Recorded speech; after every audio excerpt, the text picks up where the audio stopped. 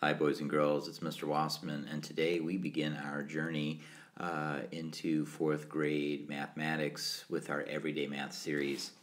I'm looking at my math journal page found on page 2 in our Volume 1 math journal. This is Lesson 1.1, so that means it's in Unit 1, Lesson number 1. So let's dive in and get started. We're going to be finding the values of digits. Now, before we get started, I just want to remind you that the word digit means parts of a larger number. So, for example, when they say the digit 1, that represents the value of 1. But when 1 is in a larger number, that means that it's part of a whole. An easy way to think about this is words are made up of individual letters. You can have a word made from one letter, like the letter A, but most words are composed of 2 or more letters to give you the full meaning of the idea that the word represents. The same is true with numbers. Each individual digit helps you understand the value of the number.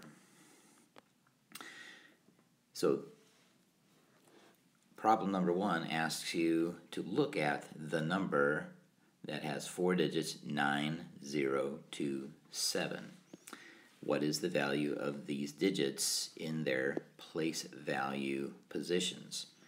Now, it says use a place value tool to solve. Now, that sounds fancy. It's really not. What I have here is a place value chart, but if you just had a piece of paper that you could draw into columns, that would be useful. Or if you had a place value chart in, say, your student reference book, that would be easy to use. So what I'm going to do here is I'm just going to take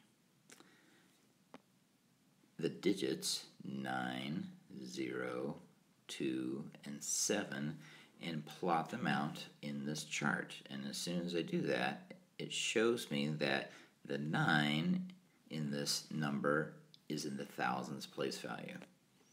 So when it asks me what's the value of 9, well, the answer is 9,000.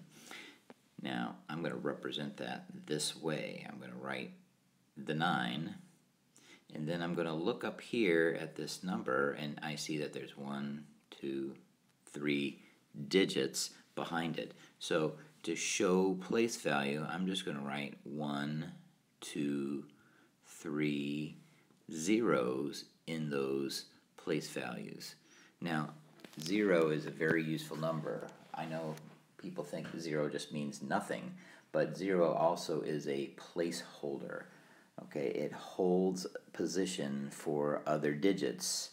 So if I were to eliminate, say, these 2 zeros, 9,000 would only be worth 9 tens, or 90.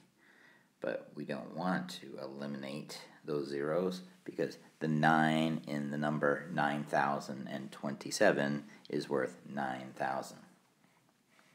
So then we have the 0 in 9,027. That is the equivalent of 0 hundredths. And then the 2 is worth 2 tens because there's a place value alongside it. 2 tens, otherwise known as 20. So this is how you would break down this number, 9,027, into the place value and identify what the digits stand for. Let's take a look at problem number 3B. The value of 5 in this number here is blank times as large as the value of the 5 in this second number. Now, I'm not saying them aloud because I want to use my place value tool to map things out a little bit. So let's pick a different color.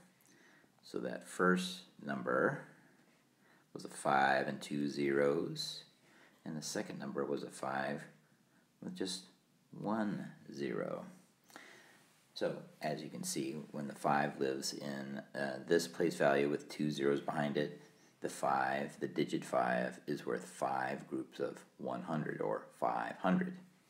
The 5 in the second number here, 50, that's 5 groups of 10, otherwise known as 50.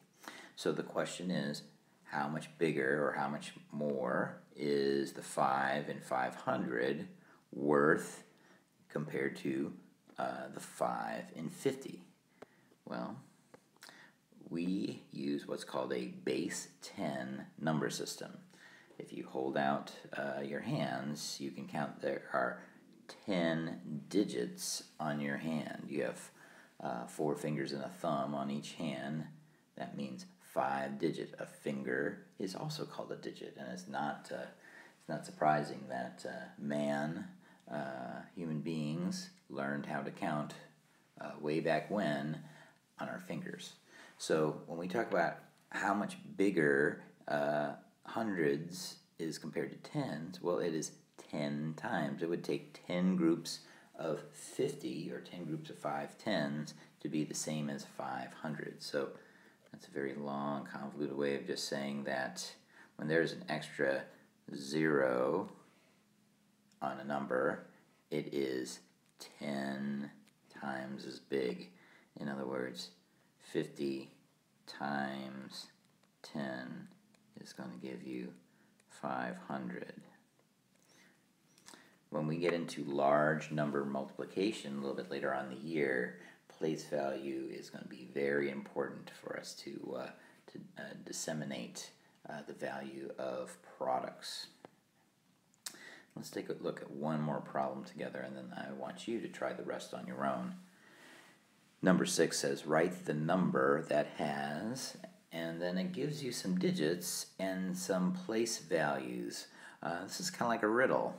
So it says, write the number that has 3 in the 10,000s place. So down here below I have 5 lines that represent 5 place values.